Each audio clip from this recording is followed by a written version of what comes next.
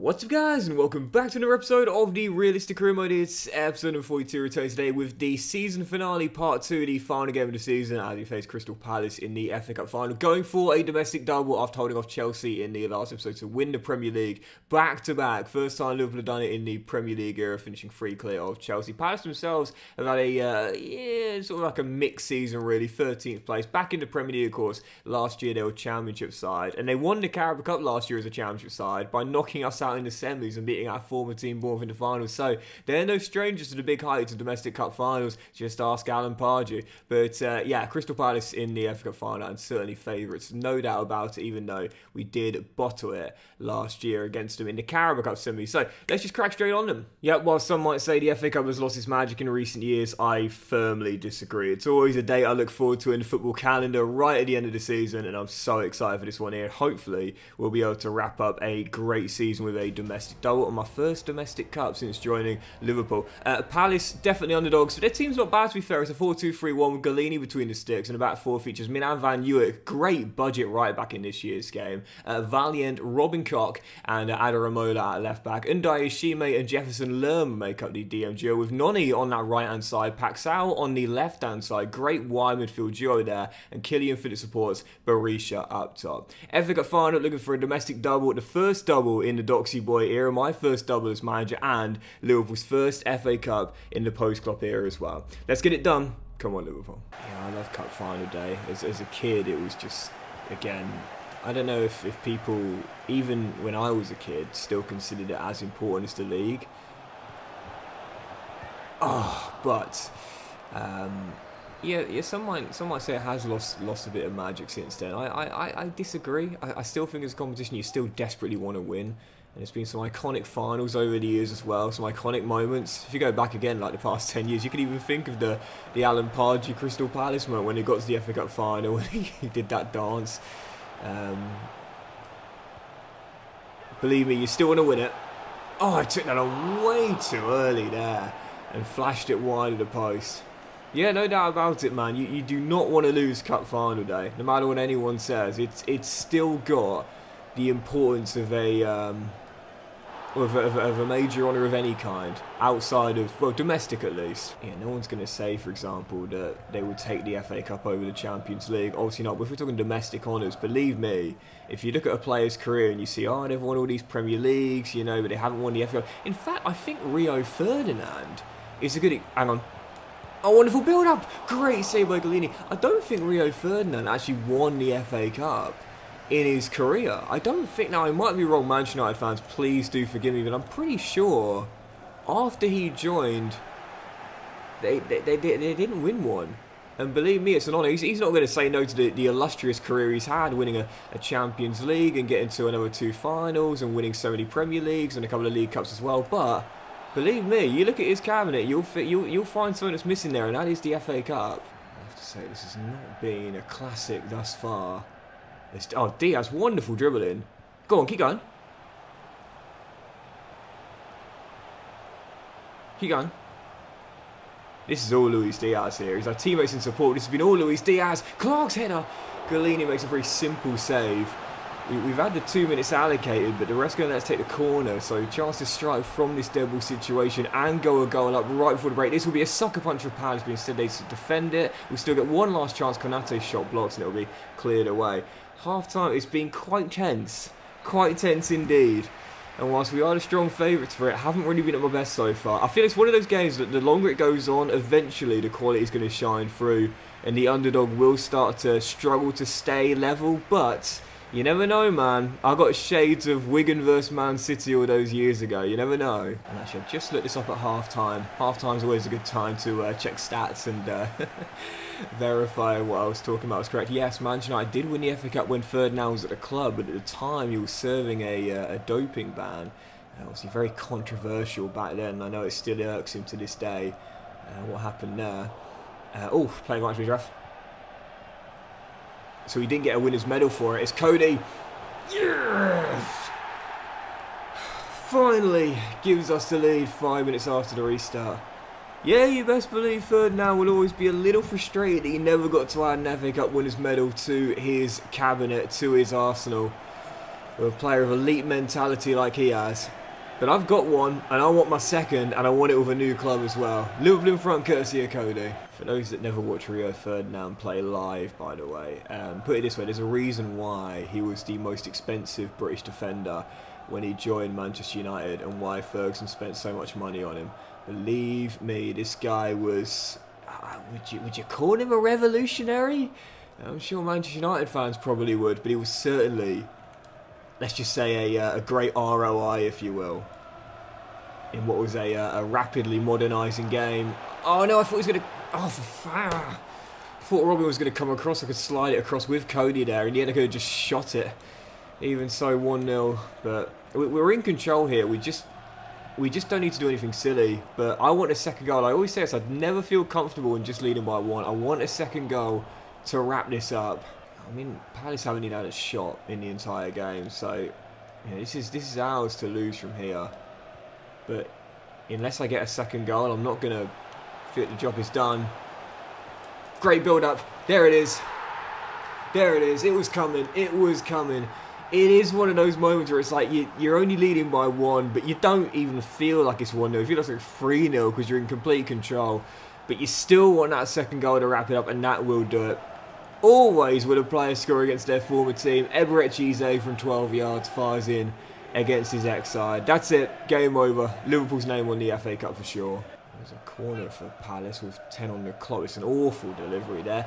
Their final balls in this game have been absolutely awful. And it's the reason why they haven't even had a shot. I mean, it's just been...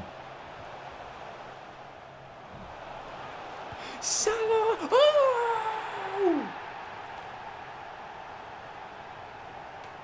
Thank you and farewell, Mr. Mo Salah. Brought him off the bench just for his final minutes in pro football. It's not a bad way to bow out, is it? Between two players that may be playing their final games. I don't know if Robertson's going to be here next season either, to be fair. He's going down rapidly since, well, not rapidly, but gradually since the injury. And to be fair, Galini probably should have done better. But that is the perfect farewell for Mo Salah. Wraps it up with the third. Game over, good night. Total demolition job at Wembley. Well, I was worried about Man City versus Wigan. In the end, it was more like Man City versus Watford. Yep, complete control. Job really been done. As soon as we got that first goal in the first... at the end of the second... start of the second half, even. And that is it. Job done, game over, good night.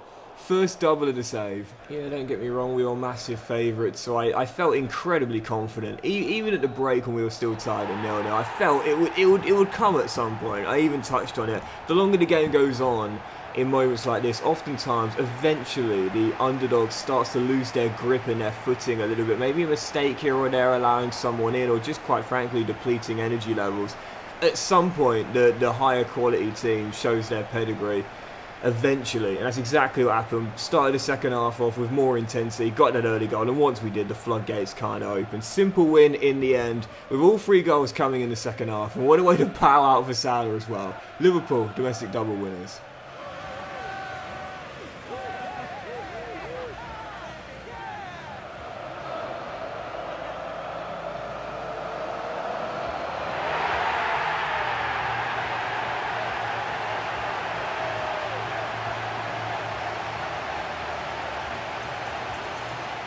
Yeah, I always say with me, you get the full story and the complete truth. If I've played poorly and been dominated, you're going to see it. You know, you're going to watch me get battered. If I've won, fortunately, I won't try and deny it. If I've had a bit of luck, I will be more than happy to admit that. But there are games like this where I was in control really from the first whistle, and this, in the end, proved to be reflected in the stats. A simple 3-0 win, you'll see it in a moment's time, and yeah, Palace, they came forward quite a few times, to be fair, towards my area, but the problem was that their final balls were terrible. Granted, we did block a couple of crosses into the middle, and made a couple of tackles towards the edge, but other than that, it was quite a routine job from a back four and goalkeeper in the end. And on the other end, in the second half, those 3 goals gave us that first FA Cup in the post-Klopp era with Liverpool, and My first double as manager as well, buzzing to finally get one. So yeah, buzzing with that. I think again, last season it was the rebuild era, and I said it, we weren't in the Champions League. We weren't in Europe at all last year, and really we didn't need to do anything other than get in the top 4, in my opinion. Yet the board, for some reason, said win a domestic double. I was like, guys, know where you are right now. Like, seriously, it's a rebuild. It's our first season, but winning the Premier League and not winning the FA Cup, I still thought was an amazing achievement. But this year, I felt we had to win a double. Last year, I didn't think we needed to, but this year we had to win a double of some kind, be it League in Europe or League and Cup, or perhaps Cup in Europe. Strange double, but a double regardless. We had to do it this year, and in the end, we did deliver. Luck at a cup draw, I guess, facing a what you call Big Six side in the final, but considering Palace won the Carabao Cup last year, I guess it still could have been more difficult had they been on it on the day. Even so, comfortable 3-0 win, FA Cup in the cabinet. So to end the season off, as always, we'll take a look at the other competitions and leagues around the world, where you could say we won a treble this year, winning the Community Shield earlier this season. Of course, we don't really count that, but as the Carabao Cup this year, a refresher, Manchester United won a thrilling 9-goal thriller 5-4 as Harry Kane finally got his first winner's medal there, and of course a refresher in the FA Cup, apart from last day onwards, beating Everton in the Merseyside derby, then beating Man City 1-0 in extra time at Wembley, and I wish I would say AET after extra time, and then of course comfortably winning against Crystal Palace in the final by 3-0 for our first double of the save. As for the Europa Conference League, for those curious what went on in Europe's bronze competitions as well, Hearts, the Edinburgh side, I was there last weekend, went all the way to the semis, only to come up short to Fiorentina, who ended up winning the whole thing, beating Nice in the final by 3-2. Yeah, I liked Tynecastle, I thought it was quite nice. Someone was telling me that they built their new stand, their main stand, only a few years ago as well, so I'd love to see the modernisation there. But that's the Europa League anyway. Look at that, a Red Bull semi-final, Salzburg v Leipzig. Salzburg came out on top, but came up short to Wolfsburg in the final, losing by 2-0. I wonder what would happen if they met in real life. Does anyone know that? Have they ever met in a competition, European competition in real life? Because conflict of interest, right? They're both owned by the same franchise. I wonder what would happen if they, maybe they have they? Let me know. Yeah, I just saw they met in the Europa League group stage back in 2018. How about that? Very interesting. I didn't think that would be allowed, but fair enough. But anyway, refresher in the Champions League. We, of course, got through to the quarterfinals, only to be knocked out by Real Madrid, narrowly by 1-0. They lost to Barca in an El Clasico final, and Chelsea made the final, and in the end, well, Chelsea did get that major honour in the end. We might have pipped them to the Premier League, but it's their 3rd Champions League in history. And in fact, 3rd in, what would that be now? 16 years? Pretty impressive when you think about it. So let's take a look at the other leagues around the world, starting with the Football League. This is one of my favourite parts of the finale, by the way, looking at the other leagues. Nottingham Forest champions, Luton 2nd in the playoffs will be the Saints, the Hornets, Coventry City and Norwich City as well. Pompey, top of League 1 with Charlton Athletic in 2nd, the playoffs being Blackpool, Oxford United, Reading and Sheffield Wednesday in England's 3rd tier this season. And as for League 2, the top 3 automatically promoted, Stevenage, Carlisle United and Cambridge United as well. And the players will be Bradford City, Northampton Town, Cobblers, no really, Stockport and Colchester United as well. Wow, I did not expect to see that. Ligue 1, Paris Saint-Germain has definitely lost their stronghold on this, because it's not the first time. In fact, I don't think it's the second time. I think it's the 3rd time in the save in 6 years of not being champions. And this year, not even runners-up. 3rd place, PSG, look like they might need a reset there in Ligue 1, finishing 3rd this year in France. Bayern have definitely lost their stronghold as well. 5 behind Leverkusen, who were champions this year as, well, I guess Xabi Alonso must be happy he stayed at Bayer Leverkusen for all the Bundesligas he's winning there. And I'm glad he did too, because I'm glad to be here at Liverpool right now. And as for the Serie A as well, Juve 3 clear of Milan and a whopping 14 clear of Roma and 15 clear of Inter to win the Serie A title this year. Serie A is one of my favourite leagues in Korea because it's a different winner every single year. There's never any continuity. Is that the right word? Continue. It's a different winner every year. It's class. Feyenoord were the Eredivisie winners this year. PSV finishing 3rd. Have you guys seen? They've had their loss, by the way. I've been talking about a lot this year. PSV were going for their undefeated season. In the end, it was NEC that inflicted their first loss on them throughout the entire league season, so won't do an unbeaten league year. It was final champions this year in the save regardless. And as for the Liga Portugal, Sporting on top, Porto second, and Benfica third. Normally it's always the same 1, 2, 3, just in a different order. In this year's case, it was Sporting Lisbon champions. And as for the Cinch Premiership, normal service regime. We've seen Aberdeen win it a couple of times. Well, I say win it, be top after 33 games. As I said before, in the SPL, the Scottish Premier League, it splits after the first phase. It goes into a second phase where the top 6 and the bottom 6 play each other.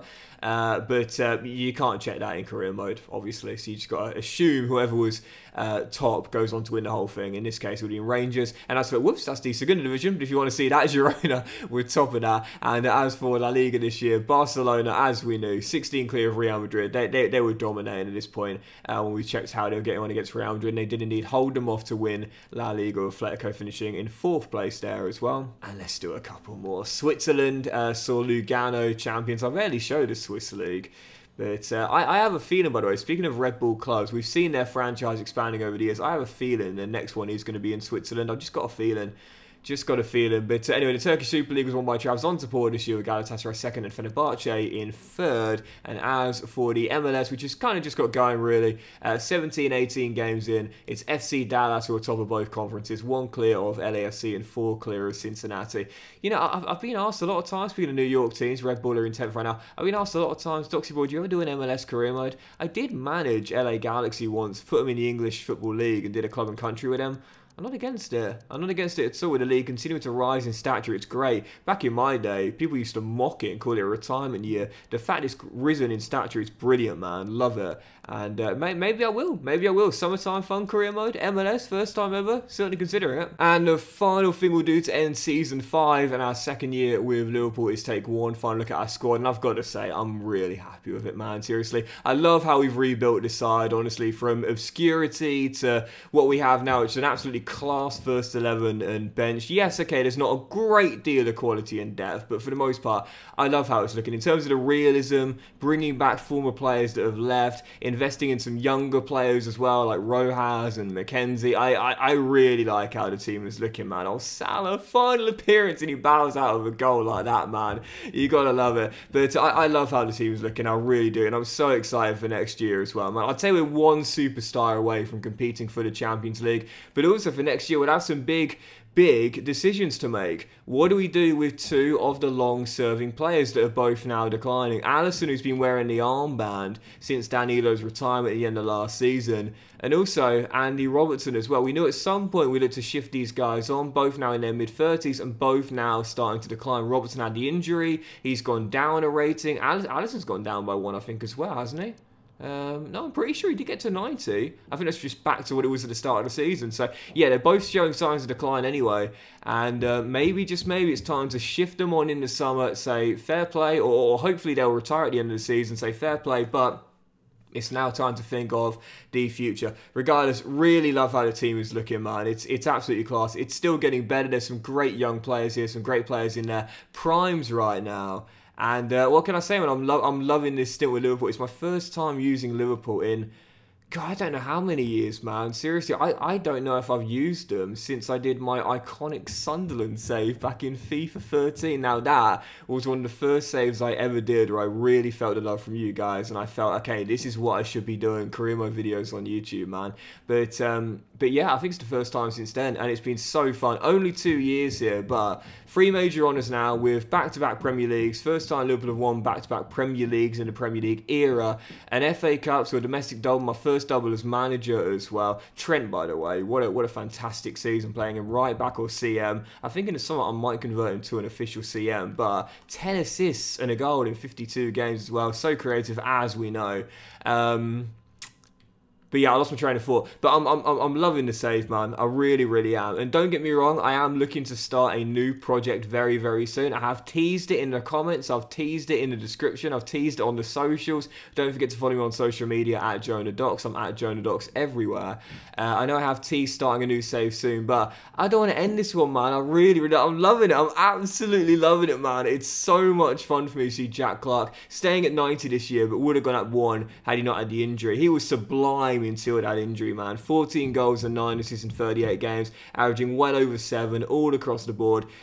Had he not had that injury, this guy, I think, would have got to 20 goals. He was absolutely flying until the injury. What a signing he's been from our former team, Bournemouth. Curtis Jones, though, by the way, I think he was one of my best players of the season. He had an amazing run as well around March, April time, where he was incredible. 11 goals and 6 assists in 25 league games, 11 goals and 8 and 37 overall. He and Musa, absolutely brilliant through the middle of the park this season. So good. And again, Eunice as well, so versatile. Played him right back, played him left back a couple of times. This guy is class, man. I love the American to pieces.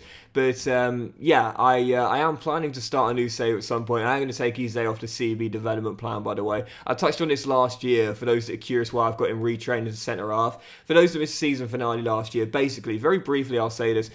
It's a great way to get certain stats up if you can't find a development plan that would focus on them wholeheartedly, if you will. So Eze, as we knew, the only negative to the guy was that he couldn't really defend, and he wasn't blisteringly quick. But other than that, he just couldn't defend. So we put him on a CB development plan. We have no plans to turn Eze into a centre half. That's not the long-term goal. It's just so we can get those defensive stats up, and now they have grown really nicely, because the long-term plan with Eze was to convert him to CM. So again, the reason why I started at CB is to focus on his weakest areas first, and then it's an easier natural transition to a different position on the pitch. So I always recommend that if you're looking to change a player's position or they've got a really weak area, focus on changing position. You don't have to change the position. It doesn't need to be a complete transition, but you can get their defensive stats up, or possibly if they're a defense-based player, but you want to be more effective on the other end, you can get their offensive-based stats up, and then you can change position afterwards. So now we're changing to CM and eventually convert him to an official CM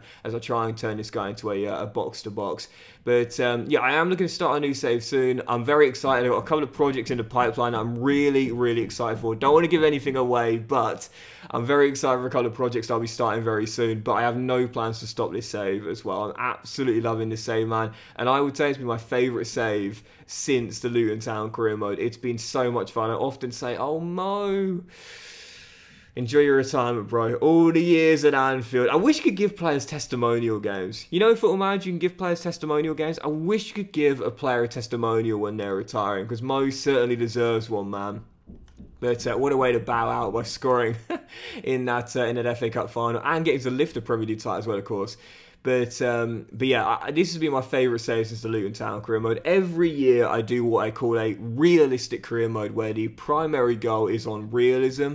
And it always seems to go down with you guys, and this save has been no exception. Athena Zhan's going down, really? Oh, he did have an injury, to be fair. But yeah, it's been class, man, and I can't say thank you enough for all support, and it's been brilliant. We've just won our first double of the save. We got Liverpool their first FA Cup in the post-Klopp era, but next year, it's time. We're going to be going for the treble at Anfield, and my first European honour as manager as well. Season 6 right around the corner. I'm so excited for it. So thank you for watching the finale, guys. Really hope you have enjoyed the second part of the season finale of Season 5. If you've enjoyed it, then please do drop a like. Much love to you all. Have a fantastic day, and we will return with a brand new season tomorrow afternoon, the start of Season 6. We're on the back of winning first the Premier League, and then a Premier League and an FA Cup. Yeah, if we're following the natural order of things, next year we've got to target the treble, right? Knocked out in the quarters by Real Madrid this year, but for next season, we want to try and at the very least get to a Champions League final. And I'm going to be doing my absolute best to go after my first European honour to save and go for that treble as well. Thank you so much for watching, guys. Love the support. Appreciate you guys so much as always. So I always say much love. You guys are fantastic. Really appreciate the love you give me on FC24. And this save's been no exception. And I cannot wait for Season 6 of the realistic career mode. I hope you can tell in my voice I'm having so much fun with this project, and I'm excited to continue it for a brand new season starting tomorrow. Much love, guys, and I'll see you at the start of Season 6 very soon.